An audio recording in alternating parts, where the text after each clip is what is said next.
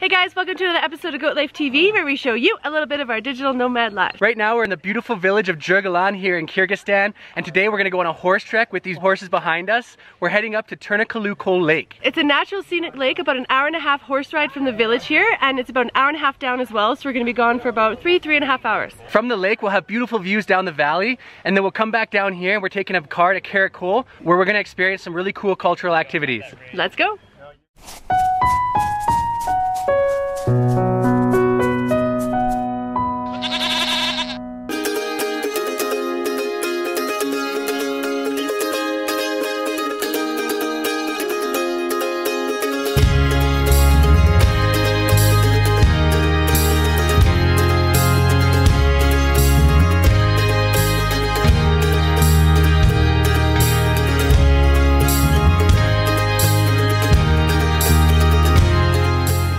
We've been riding now for about 20 minutes and we're outside the village, and just as we're going through the village on the horses, these little kids are running up on the side and yelling like, hello, hello to the tourists, you know. And then we came up here into the mountains a little bit and there's just this gorgeous scenery behind us. Look at that. Dariece is back there about 50 feet. She's not as comfortable on the horse, but I think she's having a good time anyway. She's still got a wicked blister from the hiking yesterday, but I can't wait to get up here and see this lake.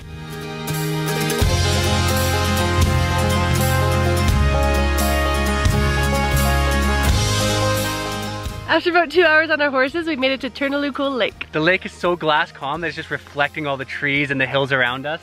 Coming up here was gorgeous too, just like beautiful green meadows and gylos, and looking back at the village of Jyrgalan, it was absolutely breathtaking. And we're here for about 20 minutes, I think. There's a couple of cranes on the water here, and apparently they've migrated from the Persian Gulf. So this horse trek's kind of the half-day trek. We're gonna start heading back now. It's gonna take us about 4 hours total. But if you do the full day trek, you get to go up there and see like a panorama of all the mountains around. Yeah, and a little bit longer of a path on the way up too. It's a perfect day trip. But my ass is sore enough. We're gonna start heading back down. Let's go.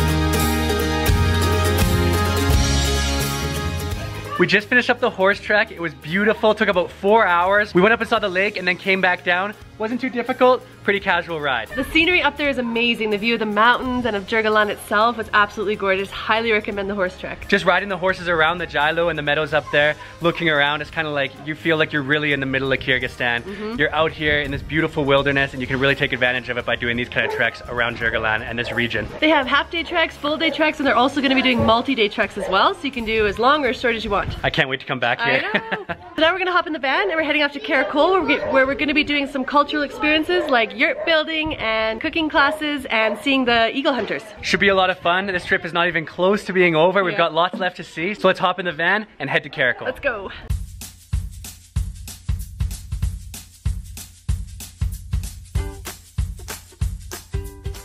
Hi everyone, my name is Rahat. Today we are in the nice place, this village called Kyrgyzstan, or Dacian, how people call it. And we are going to visit the local museum, which is right behind me. And we are also visiting Dungan, a local mosque, which is very similar to the mosque in Karakol. And also later on we are going to have real Dungan meal.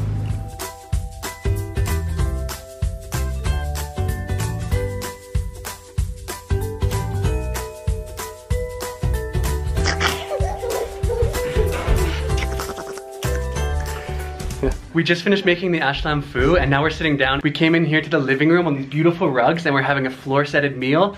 And look at the spread in front of us. So much food and it looks so tasty. Let's dig in.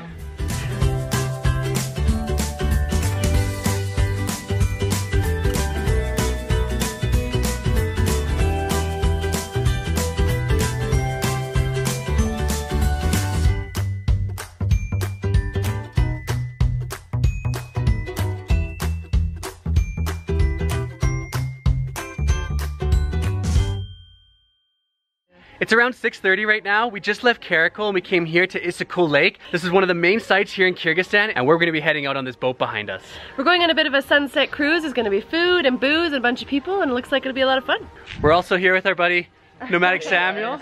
Been waiting to meet him for so long. We can't wait to join you for this. It's going to be so much fun. Party on the boat. Party time. We had a few too many beers last night. We did. You can hear it in our voice. We're going to take it easy today. That happened. Let's get on the boat and go hang out. Also, the other half of Samuel and Audrey is here. Hi, Audrey.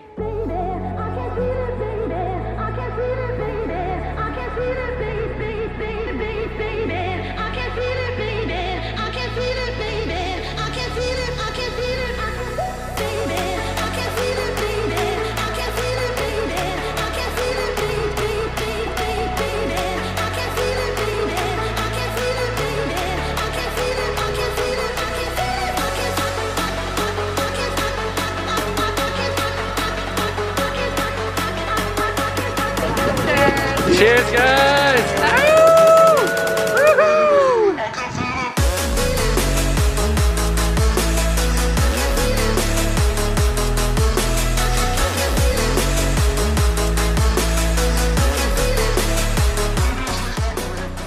We just finished off our awesome sunset boat trip and now we're heading out for dinner. We're gonna head to a little Kyrgyz restaurant that we ate at last night. We love this place. It's right in the town of Karakol. Has amazing food and wine, so we're gonna hit up round 2. Let's do it.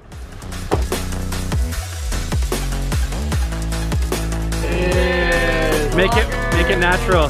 Cheers. Cheers. I want to bring you a day out. Show you some products. Because in the case of those French people, like you actually.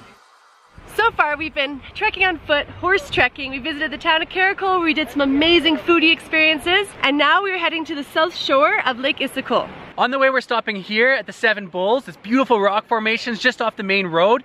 Then we're gonna check out a waterfall, and we're also gonna check out a stunning valley on the way as well. When we get to the south shore at Beltam Yurt Camp, we're gonna learn how to build a yurt and see some eagle hunting. This part of the trip's all about cool cultural activities, so we can't wait to go out and explore more of this unbelievable country. Let's go.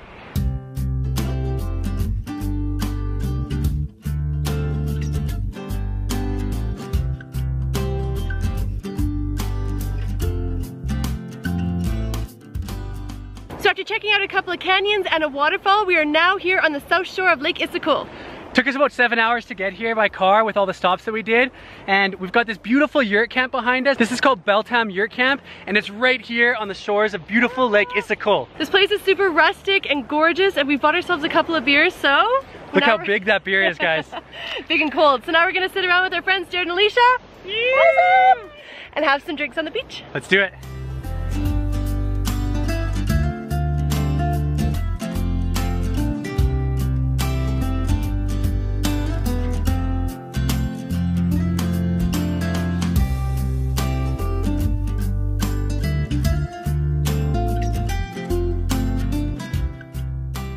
Alright guys, so we're staying in this beautiful little yurt here. In Mongolia they call these things gurs, but in Central Asia they call them yurts.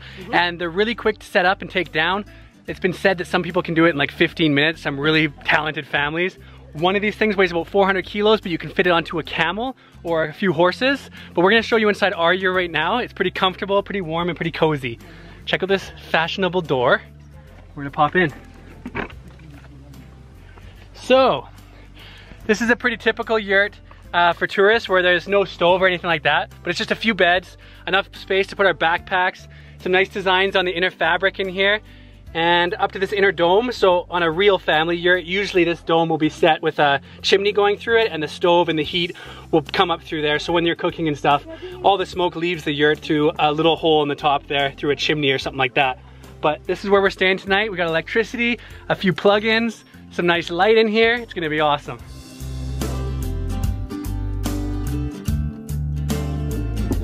Cheers,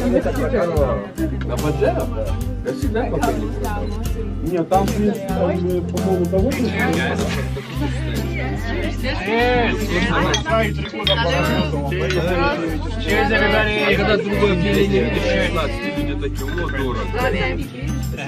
It's a happiness. Smile. We just arrived here at a family home in Issyk Kul village, and we're gonna be building this yurt here behind us. The family's here, they're ready to show us everything. They're all very sweet, so we're excited to get started.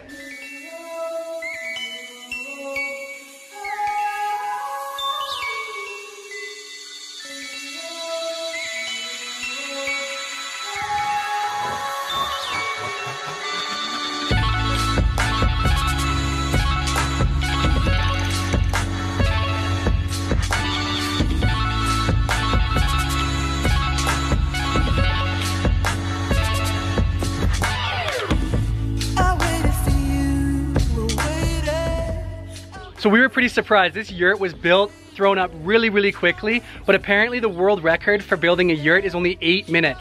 So that's it, guys. That's how you build a traditional Kyrgyz yurt. It's perfect for all seasons, and I kind of wish we had them back in Canada. I do too. Now we're gonna go inside and we're gonna enjoy some tea and some snacks with our new friends. We are finally gonna see Kyrgyz eagle hunting today. This is the last thing we're doing during our cultural trip here in Kyrgyzstan. We've seen so many amazing things so far, and eagle hunting is one of the most traditional things for the Kyrgyz people. We've been wanting to see this for years. What they do is they have a massive eagle on their arm and they send it off, and that eagle can go and hunt fox, can go and hunt gophers, and bring it back to the owner. We don't know much about it right now, so we're about to go and meet the master here and his eagle and learn a bit more.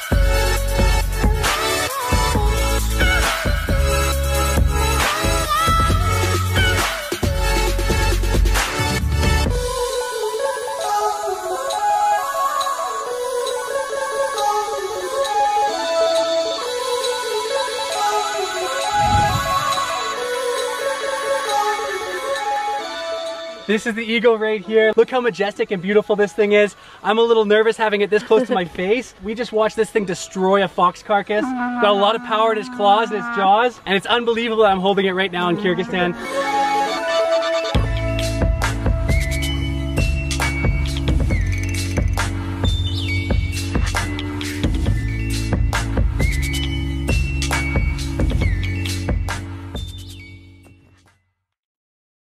Alright guys, that's it. Our time here on the south shore of Issyk Kul in Kyrgyzstan has come to an end.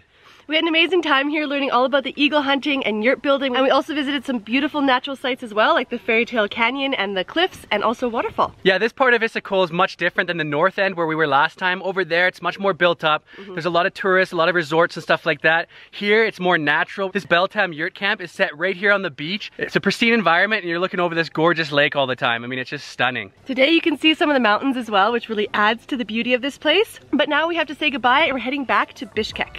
So guys, I hope you enjoyed this video. If you did, please give it a thumbs up and leave a comment down below. And if you're new to this channel, don't forget to subscribe. That's another episode of Goat Life TV. See you next week. Bye guys. Bye.